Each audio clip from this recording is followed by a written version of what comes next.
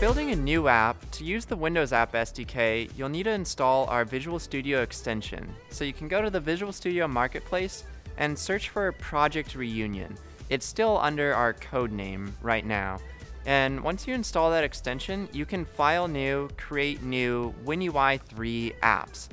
And from that point, you're already running. You got everything set up and you can install that app, you can distribute that app. It's pretty easy.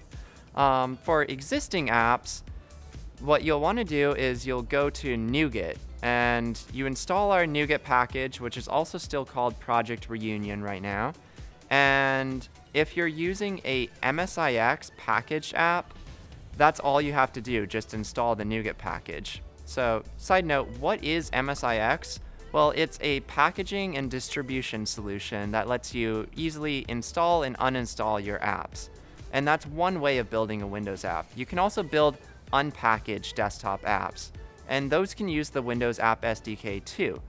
Unpackaged app support is currently experimental right now, but we'll be releasing full support for unpackaged apps soon.